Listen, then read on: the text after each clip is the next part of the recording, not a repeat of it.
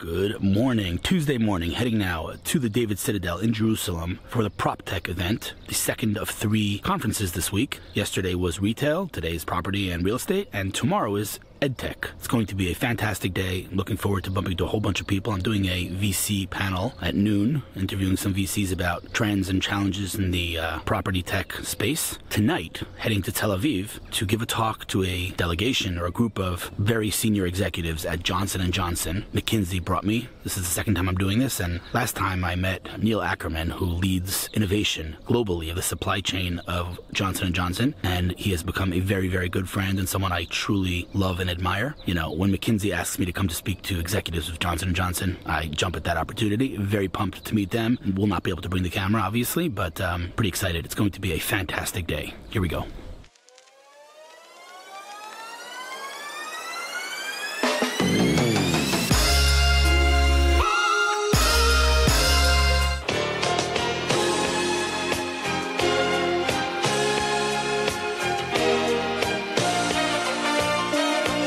Sitting here at a red light waiting to pull into the Proptech event, and I just wanted to point out that feeling pretty blessed to have a tech conference here. Look what I'm looking at.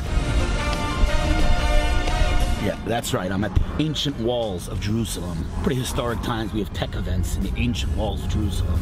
It's pretty awesome. Made it to the David Citadel Hotel in Jerusalem for the Proptech event. Definitely one of my favorite hotels in the country. Big, big fan. Parked in the parking lot. I hope they validate parking. Otherwise, parking's going to cost me a small fortune today. But whatever. It's worth it. Save the time walking around the city of Jerusalem until I find parking. Anyway, very excited about this event. And now to find the elevators.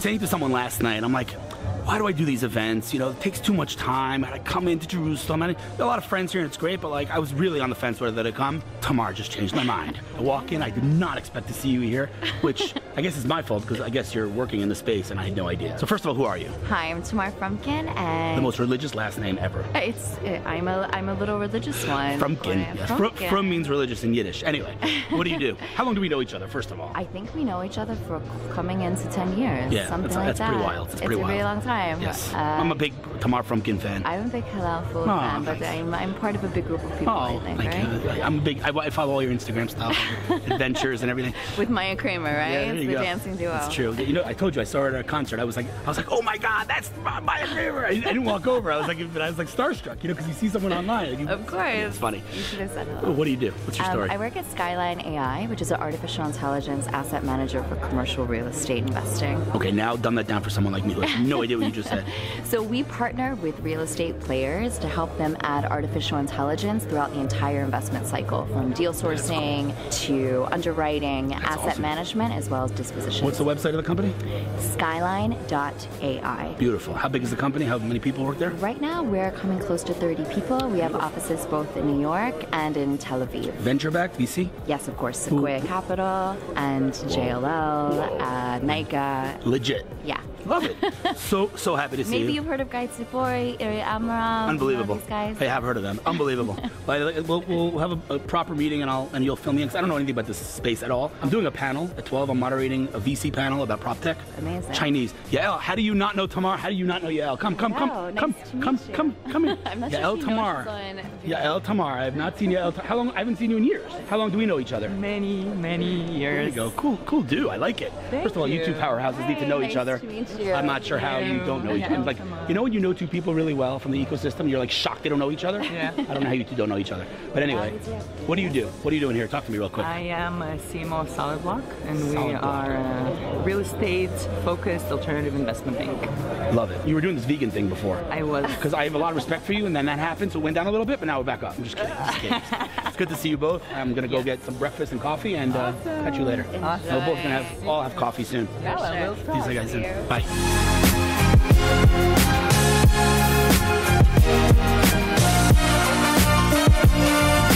As I said before, before. I was very on the fence whether to come today. I'll be honest with you. I mean, a lot of my friends are involved in the event, but I was like, should I come? Should I not come? But I come in here and I see all these. All right, everybody. Anyway, you're the first face I saw when I walked in, so I realized it was a good thing that I came. Who are you? What's your name? I also did not know that I was going to be here. My name is Michal, Granoff, founder of Maniv Mobility, venture capital firm investing in mobility. First question. How many times have you been on the vlog? 3, 4? You're like a regular. I think people are sick of me already. Anyway, so all right, let's start with the. Give me like, who is Mike Granoff in 30 seconds? What we're doing is investing in. No, not we. You. I want to know about you. You're an interesting guy, man. What you done for the last 20 years? Talk about Maniv in a second. You. Who are you? My journey in this direction began actually after 9/11 when I realized living in the U.S. that we were 97% of our transportation system was run by oil, and we were importing at that point in the U.S. 70% of our oil. And I started an organization in Washington D.C. that was aimed at ending America's reliance on oil for transportation, and that organization is still going strong. Has done a tremendous amount. You can look at it at secureenergy.org. Love it. Okay, next, you came to Israel. What happened next? Well, then I got obsessed with electric cars. I had meetings in consecutive weeks. What year was that? 2007. Okay, before your time, yeah. One was a guy named Shai Gassi, the other was a guy named Elon Musk. I had no doubt who had the better idea, and I spent the next 5 years blowing $1 billion, mostly in Israel, on literally $1 billion. For not figuratively speaking, literally $1 billion. Okay, fine, quick, ahead. Maniv, what are you doing today? We're investing in the new era of mobility, the era of digital mobility. And it means self-driving cars, and it means mobility services. It means micro-mobility, which is the bikes, the scooters, mopeds that we just launched a company in Brooklyn. So not only in Israel, though? Not only in Israel, investing globally, but out of Israel. And so far, 19 of our 26 companies are based here in Israel. Oh, you know which one I have a crush on, right? Which one do you have a crush on? Oh, you have Phantom Auto, which is our only straddling company that's both in U.S. and Israel. Love Shai Magzimo. All right, man. So if people want to hear more about Maniv Mobility, what's the website? Maniv.com, M-A-N-I-V. You can also look for us on Twitter, on Medium, and all your other. And where do people follow Mike Granoff? What's your platform of choice? On Twitter, Mike JGR. I always wondered. JGR. Yeah, J's my middle initial. GR. Granoff. Okay, yep. Got it. All right, always awesome to see you, my friend. Let's have a steak soon, yeah? Absolutely. You got to see our WhatsApps. They're like just back and forth. Okay, we'd like to begin as soon as possible. That was so anticlimactic. I was about to say the punchline. Our WhatsApps are like a back and forth of food porn. It's great. Anyway, always good to see you. Have a good day today, and we'll catch up soon. Steak. The U.S. are called mopeds. In Europe, often called Vespas, and other places, confusingly, called scooters. But you know what I'm talking about. It's kind of like somewhere between a bicycle and a motorcycle, 2 wheels, all electric, very satisfying driving experience. And basically, if you're going from point to point within Brooklyn or Queens now, you can take one of these. It's about a third the price of taking a ride hail. Twice in 1 week, WeWork Labs. Look what they got going on here. WeWork Labs. What's up? What's up? What's up? Ooh, nice. So, oftentimes people talk about Jerusalem and Tel Aviv. They're like, yeah, Jerusalem's like another whole ecosystem. It's a hot ecosystem. You don't usually, or I don't usually see the Tel Aviv faces here in Jerusalem.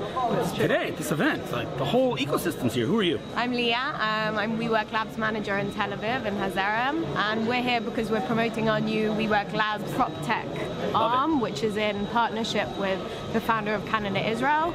Before we talk about WeWork Labs, you're like a machine. Yeah. Who are you? How long do we know each other? Talk to me about you a little bit. Who are you? We go way back. Yeah, seriously. We know each other from, I don't know how many years, 5 years ago, 4 years ago, something like that. What was your previous? So I was previously working at the Floor, FinTech Hub, and then was decided. We had steak? We did have steak. Yeah. We had, I remember, wait. Goshen. There you go. All right, cool. And then I decided I wanted to do my own venture, started in the startup fund, in the whole food space, and now joined the awesome WeWork Labs team to try and push forward early stage entrepreneurs. They're like WeWork is swallowing up all the top talent in this country. Yeah. Like everybody who knows talented works at WeWork. Yeah. I feel like I just offended half my friends who don't work at WeWork. But anyway, okay. So you work at WeWork Labs. You're managing the thing here. We talked about WeWork Labs the other day. So now tell me what you're doing here today. Today we're just trying to kind of push out our new Proptech space, which is in partnership with Livestone, which is really focused on trying to help Proptech and real estate construction tech startups push forward with, in the space with POCs and pilots with top real estate development. Love it. I have one question for you though. Yeah. One question only. You ready? Yeah. Is Own always that nice? Yeah. Always. He's the number one. I want him to be my boss.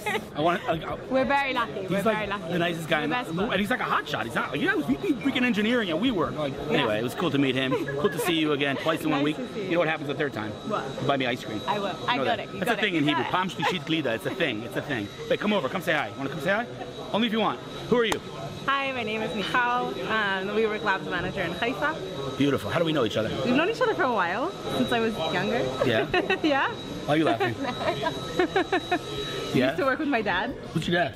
I said, do you recognize me? I recognize you, but I don't know who your dad is. Jacob, Ner-David. Oh, that's right. I knew okay, sorry. All right. It took me a second like, to hey, connect. how are you? I knew you. I couldn't. All right. You know that happens. That's happened to you before. Yeah, If you know a face, you know someone, you don't make the connection. Yeah, it happens. I just talked about Jacob the other day because I was sitting with Ellie Workman. Yeah. Jacob Ner-David worked. He was like my first real tech.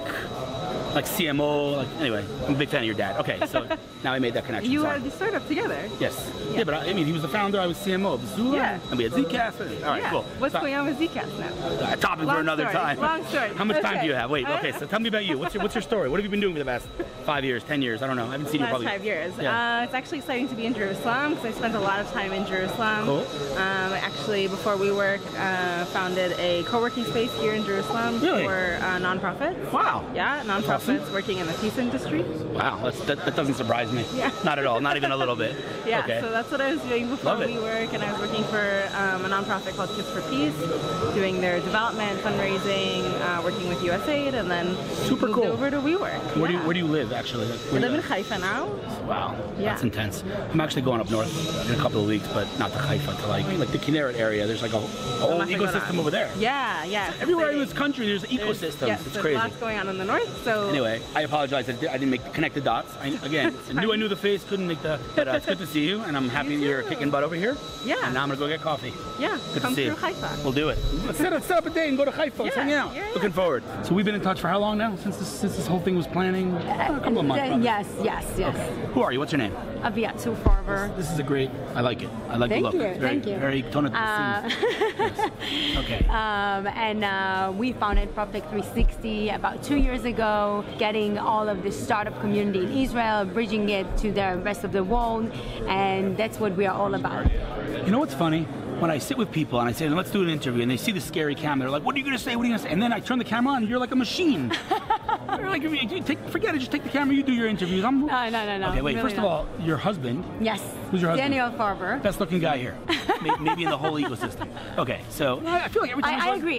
Every time I see him, he's dressed like $1 million and I look bad and I feel horrible. Okay, so what's Proptech? What is this place? What is this event? So Proptech is basically one of the last industries that really didn't embrace technology yet, or just starting to do so. Our property owners, managers, developers, the whole ecosystem. The ecosystem and construction. Here we really see tech companies that are really trying to move and shake these last industries that haven't been touched upon so much like other industries. Yep. And that's what we are doing. We're bringing the owners, operators, managers with VCs and the Proptech community from Israel and Europe mainly. Love it. Allow me as a marketing guy to give you unsolicited feedback and help you dumb that down and simplify that pitch. You ready? Please. Okay. You look at every single winner across the board in tech, period. Facebook, Uber, Airbnb, WeWork, and the list goes on. They're all different. They're all different industries, different verticals, different sectors. They all have one thing in common. They're taking an archaic, outdated industry and using technology to disrupt it and make it modern and user-friendly. That's what you're doing. Yes, I'm trying. But that's it. Construction needs to happen. It needs to happen. It needs to be disrupted. We're old school. Not to be a downer on the interview, but just in Israel alone, how many people have died this year in construction sites because of the way things are conducted? Very true. Super old school, right? So yeah, you're not in the life-saving business, but that will be one of the results of using technology instead of acting like it's 1921. So Proptech is super hot. And yesterday I was at a retail tech event. Today Proptech, and tomorrow I'm at EdTech. Oh, and nice. the next week's mobility. This country has all of the sectors. It's in the next 2 weeks, it's all summed up in conferences. It's crazy. But anyway, bottom line, I'm getting on stage in an hour, and I'm saying this on camera, so I have no idea what I'm talking about, nor do I know who the people are that I'm interviewing. Give me some information here. It's a VC panel. VC panel. Yes. We have 3 different VCs from Europe, all invest in either pre-seed, seed, or more mature Proptech companies. Cool. All awesome people that you should definitely meet and be on stage with, and I'm sure you're going to rock it. The built environment, it's something that touches everyone. It's the daycare that you're sending your kids to, it's the universities, it's a workspace, it's offices, it's where we live, it's the space that we share, parks, everything. So I think this is a crucial piece in everyone's life, and that's why it has to be touched in a much larger scale. It's a very important point, because I think of construction, I think like, what do I have to do with construction? But then I'm like, wait a second, I live in a house, I go to like an office, like everything's construction. It's amazing. So what I can tell already, what time is it right now? It's 10:30 in the morning and the place is bouncing. So you did a very good job on the event, and I know many of your team members, all awesome people. So good luck today, and yeah, I mean, it shouldn't have taken us this long to meet. After this is all over, we'll have a cup of coffee. Awesome. And I have to add one last thing. I have to say that HLC Equity is a big pusher in the Israeli community, which I love, because they appreciate and they see the value in connecting these pieces. What are all these paparazzi around here? Look how many cameras are pointing at us. Right? Look. What is going on here? I think it's because of you, not because of me. There's like literally 4 cameras pointing at us right now. I think it's because of you, not because of me. What is going on here? What is happening? I don't know. They like your shirt. Blouse, right? It's blouse. It's a blouse. Yeah. Okay, so by the way, are you like from Israel? Are you American? What's your deal? I'm Israeli. Yeah. That have a very strong. I'm an Israeli American actually, because I do have a green, not a green card. I'm actually a passport. I'm allowed to. Oh, look who's here! Get out of here! The man himself. You know him? You know Philip Lang? Yes. Map me, Ben Lang's father. What's up? Everything's good. Your son's a legend. Bottom line, good luck today. If anything I can do to help, let me know. And yeah, we'll do this panel. It should be fun. I love it. Thank you for joining us. Thank you. Then Yossi Vardi walked in. He's pretty much the godfather of Israeli tech. Legend has it he came up with a business model for Google. He's just hanging out here like he's a normal person. Tried to get him on camera, but he wasn't playing along. But unbelievable. Look up Dr. Yossi Vardi. Google him.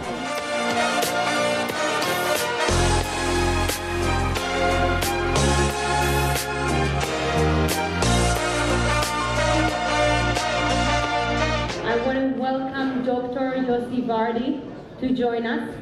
I would like him to give also a little brief about himself and then dig into the discussion. This is, I can say, the godfather of the tech world in Israel, and we are so delighted that he could join us. He made a big effort to be here. So welcome, Yossi Vardi. Dr. Yossi Vardi.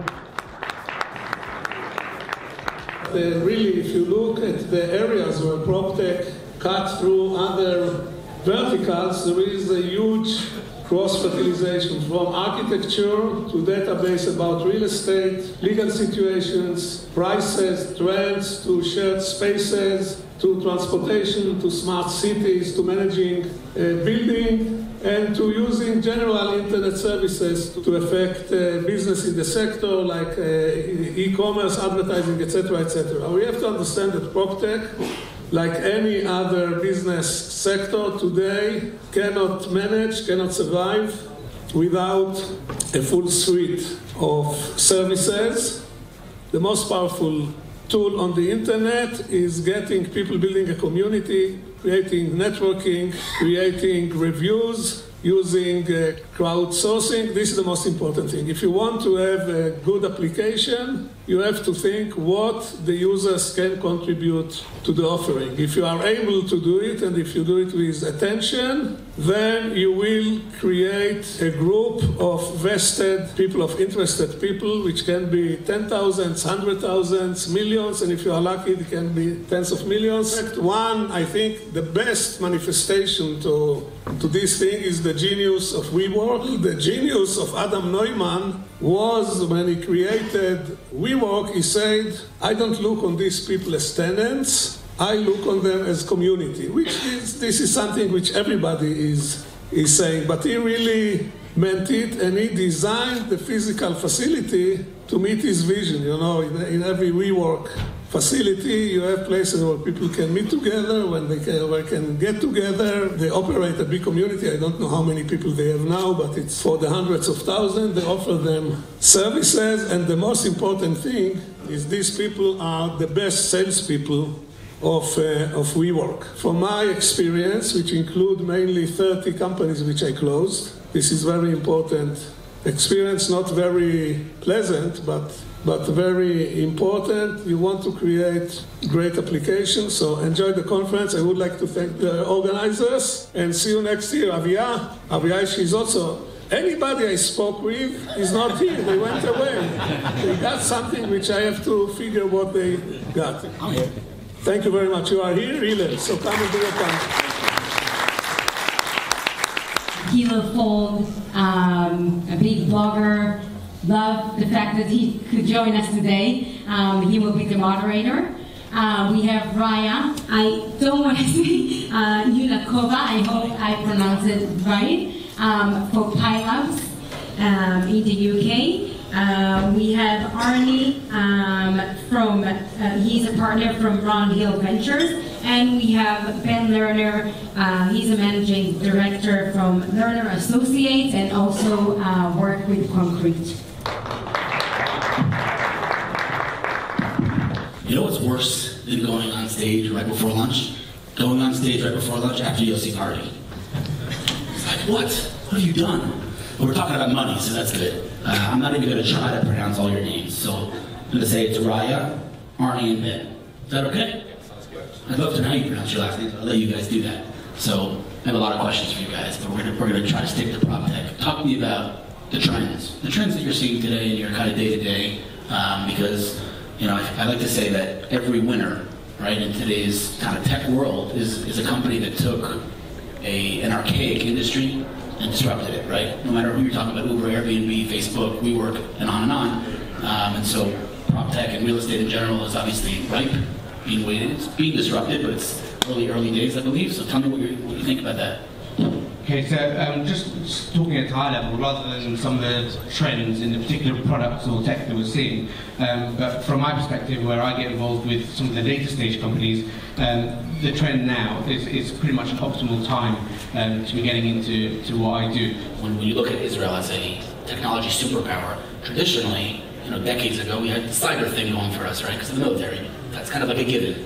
But then, now I think Yossi Vardi spoke about it. All of a sudden, we have this diversity where there's pretty much not any component, any vertical, or any sector of technology in which Israel's not, maybe not number one in the world, but top three for sure. And truth be told, this is not I didn't even realize it. You're seeing so much tech in the construction and the Proptech space from Israel, which is fascinating to me. I don't know if you guys are familiar, but in Israel, in the construction world, I turn on the news every day and I hear construction workers are dying on these construction sites, and it's like safety. Is that something that you guys see technology disrupting the safety element of construction and Proptech in general, or have you seen anything on that front? So we definitely see health and safety. So when we talk about some of the software advances in construction, some of it is workflow, some of it is management efficiencies, some of it is safety as well. Certainly within Concrete's portfolio, there is a company that focuses on safety within construction. There's a company here in Israel as well that I'm aware of that's actually focusing on safety within construction sites to do with cranes at height and things like that. So yeah, absolutely, safety is safety combined with efficiency is actually a winning formula. But safety in itself is definitely something that's coming through. I would like to just ask one last question. Who here is an entrepreneur? Raise your hand. A lot of entrepreneurs. And on the investment side, finance side, raise your hand. All right, mostly entrepreneurs. That means this question is very relevant. Just real quick, because again we're out of time. But what do you look for? Right? I'm a Proptech entrepreneur. I come to your office. What are you looking for? What are some of the keywords that you're looking for? What are some of the visions and things that you're looking out for? So again, I'll have a different view on here because most of my time is spent at a later stage. Venture capital folks will certainly absolutely look at the founders. At the later stage, it's about the management team, so strong management. Again, when you get to M&A stage and the exit stage, recurring revenues, decent gross margins, those kind of things are really, really important when you're looking at growth funding and exit. So strong management, strong numbers, those things don't go away. Probably to add to that is kind of realistic pathway to scalability. and also either some sort of IP mode or some kind of financing mode, so there's enough space between you and your competition? I think from our perspective, because we're so early and sometimes the product isn't that clear, the two main things we look at are market potential. So we're looking at a massive market that people can scale, ideally increasing market in size, and we also take a very good look at the founders. So we look at tenacious people with the capability to persevere through all the hardships of entrepreneurship, and I think honesty and integrity in founders is incredibly important. When I'm asked to moderate a panel, I have one criteria before I say yes. I have to make sure I'm the dumbest, most least intelligent person on stage. So I thank you for that opportunity, and thank you very much, guys. Let's take a nice selfie together in front of the crowd. What do you think? You did do a panel in 2019. We had a selfie. There we go. Beautiful. Thank you. Yeah, this is my first Proptech event. Walked in, I was actually very surprised. I got here super early, and I figured I'd be the first person here. Not the case. It's tons of people, and really high-level people here. I mean, I'm impressed. Tons of big investors and people that I know from the ecosystem here in Jerusalem. It's pretty amazing. And tell me a bit about the PropTech industry. Like, how do you perceive the PropTech industry? So it's a little bit offshore of the main high-tech, so... Full disclosure, before today, I wasn't that familiar, right? In other words, I knew of PropTech, but I'm a tech guy. And so I meet a lot of startups, meet a lot of VCs throughout the day, and I heard of PropTech, but I wasn't really deeply involved. But I came here and again, the content here, the people, the entrepreneurs, the investors from around the world, I mean, it's yet another blowing up ecosystem and landscape of companies. By the way, both here in Israel and abroad, clearly the next big thing. It's very exciting. So I walk in here and I see people like Mike Granoff, who's investing in the future of mobility, right? I see people that are literally on all kind of components of the ecosystem here in Jerusalem, which in and of itself is interesting. The whole WeWork team is here. And so that's fascinating. And there's really high level of people at this conference. And also the actual panels, the content, the speakers, phenomenal and fascinating. So, thank you. Beautiful. Thank you very much. Yes. Microphone? Unfortunately, or fortunately, I had to leave the conference early. Home now, doing a live LinkedIn video interview with Yoel Israel. So LinkedIn Live is a new thing. He's one of the first beta testers, and he is doing bringing in a guest kind of session and interviewing about marketing. In other news, I freaking love our new car. It's a beast. Tonight, J&J, Johnson & Johnson in Tel Aviv. No camera allowed. On that note, see you tomorrow at EdTech.